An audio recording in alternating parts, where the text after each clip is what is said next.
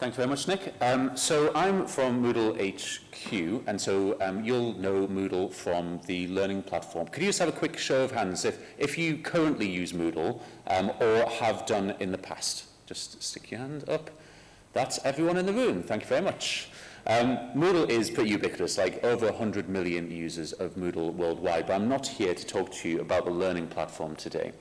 I'm here to talk to you about something new, and I want to kind of just riff off something that Amber did yesterday. I tried my best to try and represent my career history in the same way that Amber had done, but she must have some kind of advanced slide skills, because I couldn't seem to be able to do it as kind of cleanly as she did. So I resorted to a list, and I wanted to just situate what I'm doing in terms of my own practice, which has been a theme of this conference. And also just to echo what Amber said yesterday in terms of coming to learning technology not from computer science or a technical background, but instead especially through trying to understand humans in society. So my background is philosophy and history. I was a history teacher. I also trained staff on using technology. I was a senior leader in schools. And then I went to work for JISC, and JISC have a heavy presence here at Alt-C. And I worked as a researcher analyst around OER, around mobile learning, and around digital literacies, which was the subject of my doctoral thesis. From there, I went to work for the Mozilla Foundation, and you probably know them best through Firefox, the web browser. I worked on Open Badges. I was on the Open Badges team from 2012, and I also worked as their web literacy lead. And then since then, I've been a consultant. I set up a co-op with some people who I used to work with at Mozilla, and also Brian Mathers, who you've seen some of his images already. You'll see some more in this presentation. I know he's watching this live stream, so hi, Brian. And also, since the start of this year, 4 days a week, I'm now leading the project that I want to talk about now, which is MoodleNet. I'm still doing consultancy and cooperating as well. I think it's important to do lots of different things because it keeps you fresh. Okay. So the reason I joined Moodle, the reason that I decided to not do as much consultancy, but to join Moodle, was because of Moodle's mission in the world. And Moodle exists to empower educators. As I've already mentioned, there's lots and lots of people who use Moodle worldwide, and they're all using Moodle slightly differently in different contexts. And that's one of the wonderful things about what Moodle provides. Just a quick explanation of how Moodle makes its money, if you didn't know. Moodle, like Catalyst, who's a partner of Moodle, Moodle has lots of Moodle partners worldwide, and we get 10% of the revenue from their Moodle generating products and services. And also we now have some shareholders, not venture capitalists, but people who are interested in the long term in kind of societal change, empowering educators. Just in case you're wondering where Moodle gets its money from, we're not like other organizations in that respect. The other thing, just to flag up before we begin, is that just like Alt, Moodle believes in openness. All of the stuff that we do is open source, which means that you can take that and run it for your own purposes without having to be told what to do with it. You can use it for your own purposes, and we don't tell you how to use our products. And the same is for Alt, and we believe in working openly and transparently in everything we do, and that's how you can get involved in this project. So if you've got a device in front of you, feel free to go to this link now. This is the canonical URL for the MoodleNet project, moodle.com/MoodleNet, and everything that you need will be linked to from there. And I'll make sure that the link to these slides is on there after I've finished talking. So MoodleNet, before I get into what it is, I just want to zoom out and kind of situate it within the kind of the wider world, because I think we need to look up from what we're doing in learning technology and think about how it affects our world. If we're trying to empower educators to change our world, well, what are those things that need changing? You'll be familiar, I'm sure, your university or institution is probably already talking about the global goals for sustainable development. And obviously, Moodle wants to contribute towards goal number 4 around quality education. But I think MoodleNet especially, as I come to tell you a bit more about it, is focused on number 11 as well, around sustainable cities and communities. Moodle, the learning platform, has been around for the last 16 years and isn't going away anytime soon. And the same with MoodleNet. It's going to be around for a long time. So we're not just like trying something out and then going to pull it. This is something which we're in for the long haul because we're trying to build a place where communities can thrive. Now, When Martin Dugiamas, who's founder and CEO of Moodle, asked me if I'd like to lead this project, there were so many things that he was talking about with MoodleNet, and asked Brian to try and capture some of these. You can see some of them here in terms of having like a dashboard with news coming in from trusted sources, about having a narrative of professional development, so you're linking to your portfolio, a bit like CMOLD, private conversations, public conversations, being able to find people in your locality that you can meet up with. It's about supporting other people through crowdsourcing and with your own money and OER and all of this kind of stuff. So we have to start somewhere with all of this. We're going to try and build all of it eventually, but we have to start somewhere. And the place that I decided, after lots of research, after talking to people like Amber and researching and talking and doing interviews with people, we decided to start with a resource-centric social network. And I'm going to explain what that means in due course. But it's basically about curating resources and sharing with other people. And as an educator, I feel that's something which is certainly intrinsic to my own practice. So if I had to describe it with words, I'd describe it as a social media platform for educators focused on professional development and open content. It's about sharing and learning to improve the content, the quality of education, and it's going to be an integral part of the Moodle ecosystem. But even if you're not using Moodle as a learning platform, you can still use MoodleNet. It's going to be focused on all of the things that you come to expect from Moodle in terms of it being a private space, if you want it to be, being ethical and transparent, obviously being open, being safe.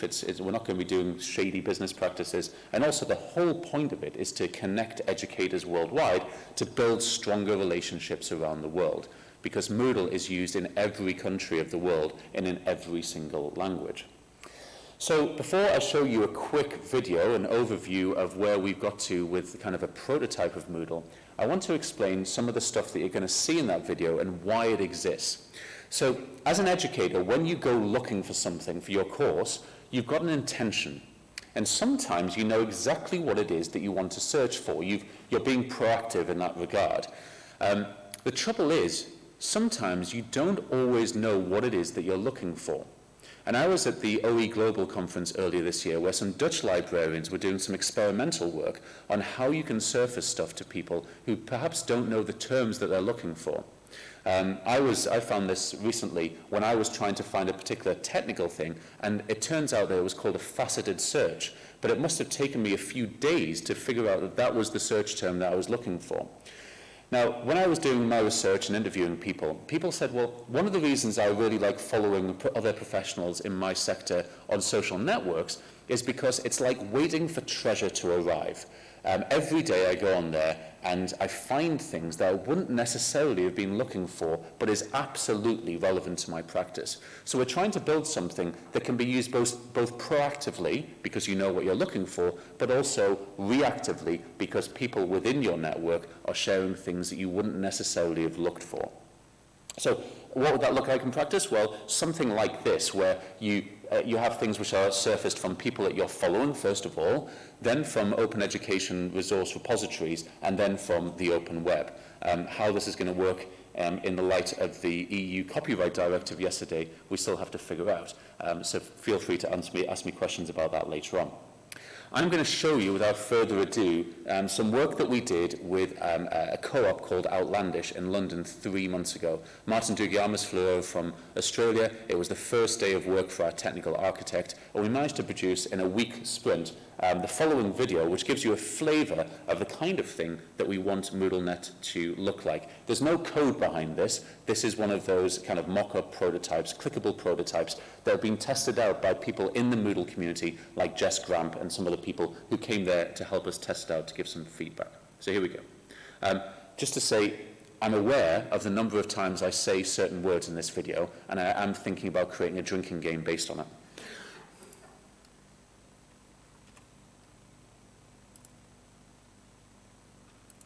It's Doug Belshaw, MoodleNet lead here at Moodle. I just want to show you a demo of what we've been working on this week during a MoodleNet design sprint here in London with Outlandish. Martin Dugiamas flew in as well.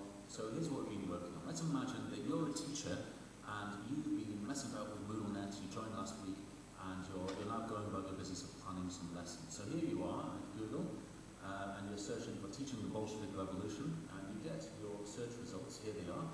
And one of them is MoodleNet. Great, well, I already know what this is, so I'm going to go there. And since last time, MoodleNet has updated its privacy policy. So you read that in depth, click I agree, and then here we are, Bolshevik Revolution. Great.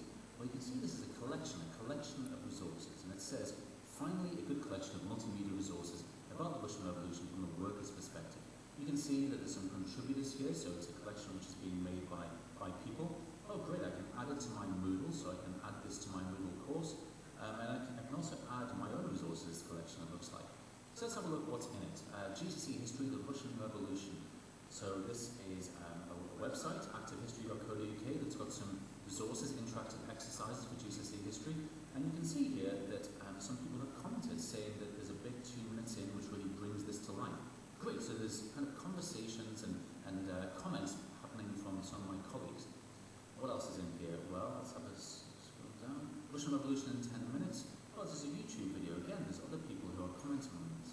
This is great. This is exactly what I want for my teaching. So loads of resources here. Oh, and there's related collections as well, other things that I might find useful. This is fantastic. And this is something which the Red Group has collected. So a community has curated this particular collection of resources. So let's find out a bit more about the Red Group. This renegade group of historians have a shared interest in all things relating to the Russian revolutions of 1917. Well, that sounds like a lot like me. So I'm going to join this community, and I can do that because this isn't one where I have to apply. I can just join and then sign up straight away. So here I am. I'm now a member of the Red Group. I can join in the discussions, and I can start helping them curate resources. Excellent. Okay, well, let's see what's going on. I'm going to go to my profile. Here we are. This is me, Jeremy, and I was added to MoodleNet by Andrea LeBlanc last week, my good friend Andrea. And I've started filling out my profile, my Twitter ID, and I'll probably add my LinkedIn profile later on. And you can see I'm now a member of 3 communities. I'm a history teacher, so I'm a member of these 3 groups. And I've started adding tags or interests, things that I'm interested in, so that MoodleNet can suggest things that I might be interested in. That's exactly what I want, so I can make sure I've got good resources and good people I can lean on in my teaching and learning. So now I'm going to go to see what's been happening in the week that since I joined MoodleNet. So here's some update. This is kind of a highly personalized feed of things which are useful to me. So I can see that Andrew has now also joined the Red Group. She must have seen that I joined it. There's new communities. People have added resources in there. Red Gens accepted my request to join that Red Group, and my MoodleNet profile is 78% complete. So what I'm going to have to do is to make sure I complete that. I'm going to have a look at communities. I can also search, and here are my communities, a really educator-friendly, focused place where I can find resources and have discussions about my teaching and learning. So this prototype was built this week during this design sprint, and I'm really interested, all of us at Moodle are interested in finding out what you think of this. It's just a start of a 10, and we're going to iterate towards it. So tell us what you think, get in touch, and the canonical URL for everything to do with MoodleNet is moodle.com/MoodleNet. So that's the kind of UX, UI of what MoodleNet could look like. It's just our first cut. The idea is that there's collections which are curated by communities. That's the idea behind it. That's the hypothesis that we're testing. Now, behind all of that, I want to dig into it because as learning technologists, we need to understand the technology which is underpinning all this. Has anyone heard of Mastodon or any kind of decentralized social network? Thank you, a few of you. So Mastodon is a bit like Twitter. So instead of you just signing up to a single instance, like on Twitter, there are multiple instances. So for example, I've been a member of one which is all about co-ops. There's other ones about art, other ones about LGBT rights, all that kind of stuff. So you can see people on your instance and what they're talking about, but also the wider network as well, which means that you can move between them depending on your interest and depending on the kind of people you want to associate with. We're going to build something which is decentralized from MoodleNet, which is the hard option. It is not an easy thing to do, but we think it's the right thing to do because we want to build things which are empowering. We don't want to centralize everything on Moodle HQ. We want it to be like Moodle, the learning platform, where you can have power and control and authority and autonomy over what it is that you're doing, your learning technology. So this quotation talks about how decentralization is powerful because there's no single centralized authority. Instead, each party or peer makes local autonomous decisions and then shares that information with other peers and providers. So the advantages of having this, instead of having a single centralized system, the advantages of having a decentralized system is that we do get diverse contribution from all around the world who might have different use cases to what we've envisaged. It means that it's more efficient to make local decisions instead of trying to get everything pushed into a centralized product.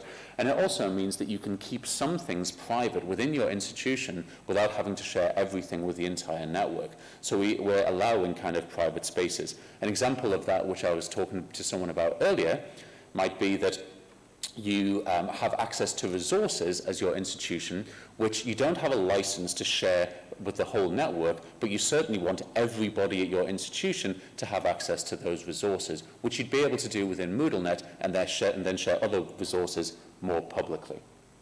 Now, to dig even deeper into some of the technical stuff here, Mael Deborniel, who is our technical architect based in Athens in Greece, he couldn't be here today, but if you're interested in some of this, on the development wiki, it does have a very deep dive into some of the programming languages we're using and some of the tech choices.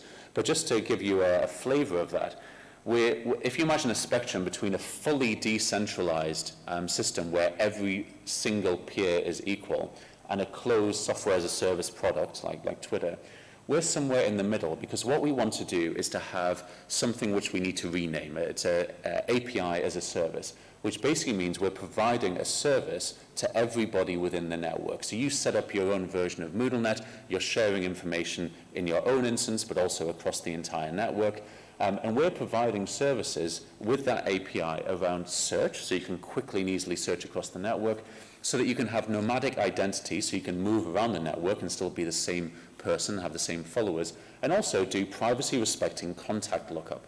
Mail's already got a prototype of how you could upload your contacts, your address book, without actually sharing the names and addresses and telephone numbers. You're sharing the hashes of them, and then you can kind of check to see if that person exists on the network. I can go into more detail about that in questions or privately afterwards if you're interested. Just quickly in terms of the technical architecture here, just to point out that from a user's point of view, they will not see this complexity. They will just see a very simple to use web app. As you've seen some of the prototypes already, the web app will be the thing which we release in beta in January to a select group of testers, and then we'll be developing a native app to be able to use via app stores. On the back end, all of these things here and all this diagram is available on the development wiki. Your organization would take the code, develop it however you want, and so long as you meet certain terms and conditions about code of conduct and also the way in which you have a robust code base, you'll be able to connect to the API as a service. If some of that went over your head, don't worry, it's not fundamental to understanding what MoodleNet is about. I haven't got time today to go through all of the other screencasts that we've done, some of the things we're putting out to the community for feedback. Some of them, which we've put out, we've already kind of rejected as an idea. So there's one here around creating an alias, which we've already thought, actually, I don't think that's going to work very well because we've had some feedback from the community. So if you're interested in this, please do have a look at what we're doing and give us feedback. We can only make it as good as the feedback we get from you. One thing you might be particularly interested in if you are using Moodle is the sending collection to Moodle prototype that we've just had a look on this screencast here. It shows how you would curate a collection with other people in MoodleNet and then send it into your Moodle course so you can use those resources. I talked at the start of this presentation about how Moodle is funded. And one of the things we've been thinking about was how are we going to have a sustainable version of MoodleNet here? Obviously, we work a lot through our partners, so if you want to set up an instance of MoodleNet, initially we'll probably go through partners. But there's lots of things we could do. Some of them range from the sensible, like referrals to Moodle Cloud or Moodle partners, to the slightly crazy, like equity crowdfunding. Or sponsored content, we could do that. I was over at the Mountain Moot in Montana earlier this year, and they have Moodle Bucks, which is like an internal currency. My son's playing Fortnite all the time with V-Bucks. We could do something like that. We could do cryptocurrency, for goodness sake. But more likely are donations, referrals, and membership at different levels. So just to finish off, we've done the research and planning. We've done the design sprint and specification. We've just kind of doing the prototype and testing at the moment, and we're looking to launch a minimum viable product of MoodleNet in January 2019. And if you'd like to be part of the beta testing for that, do let me know. If you want to contribute, do go to moodle.com/MoodleNet and click on the link to take to ChangeMap. You won't probably have seen ChangeMap before because it's currently in beta with a New Zealand-based organization. If you've ever used an issue tracker before to figure out from a suggestion from the community all the way through to development, it's like that, but it's much more user-friendly for colleagues who are less technical. So I've got some FAQs which I can go through, but I'm sure that you've got some questions. So before I go through those, I'm going to point you again to moodle.com/MoodleNet. You can email me at any time, doug@moodle.com, and I thank you for your attention. That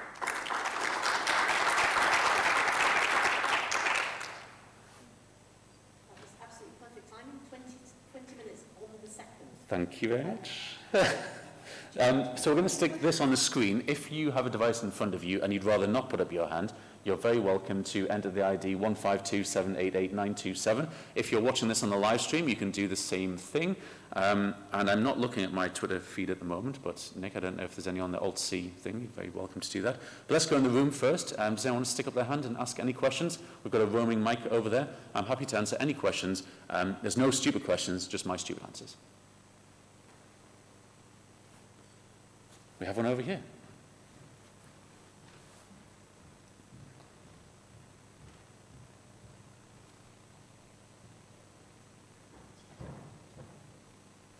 That looks really fabulous and really valuable resource.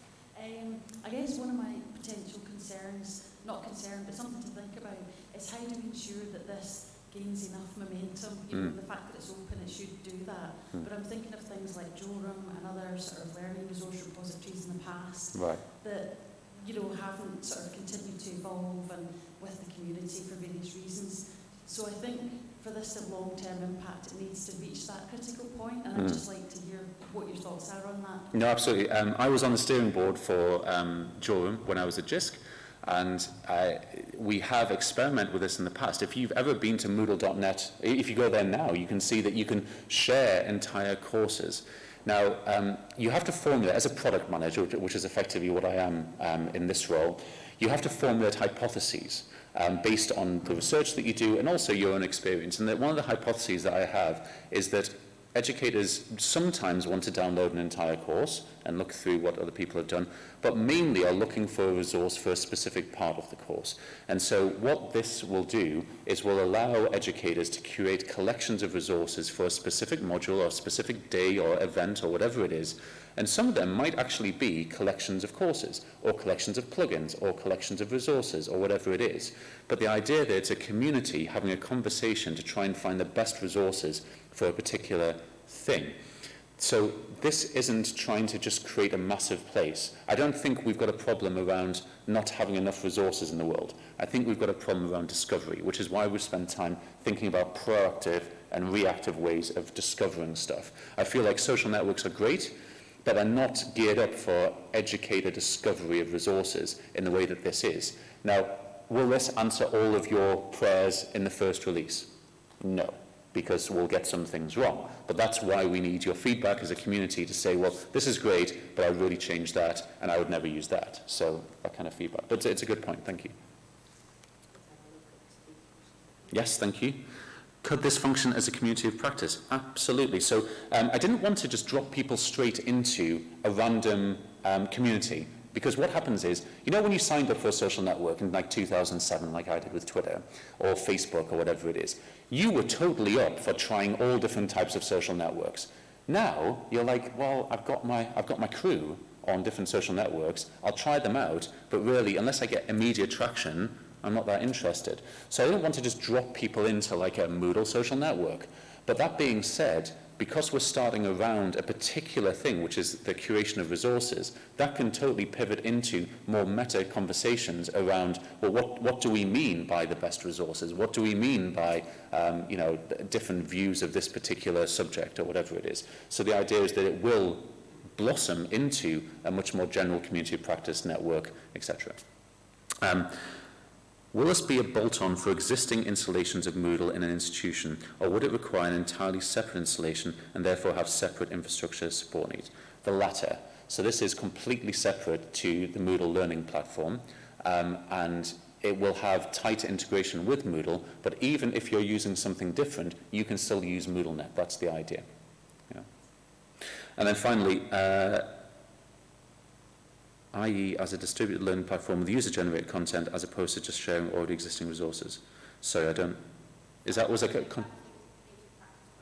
a continue on, it's been separated out, yeah. Yes, absolutely. So to start off with, the quickest way to get resources in there is to reference stuff which already exists. So you saw on the thing, it was YouTube, it was pulling stuff in from OER repositories, all that kind of stuff. But one of the things which is talked about in one of the screencasts is, well, okay, I've got something like a Moodle quiz, and I want to share that. How do I share that? Because it hasn't got a public URL. So what we're going to do is to have like a Moodle repository, which can then be referenced. So in the same way that we'll archive everything that currently exists on Moodle.net to be available as stuff which can be curated into the new MoodleNet, existing content in your Moodle course will then be, you'll be able to share that as a public URL in a collection. That's the idea. We very much want there to be lots of Moodle content there, obviously.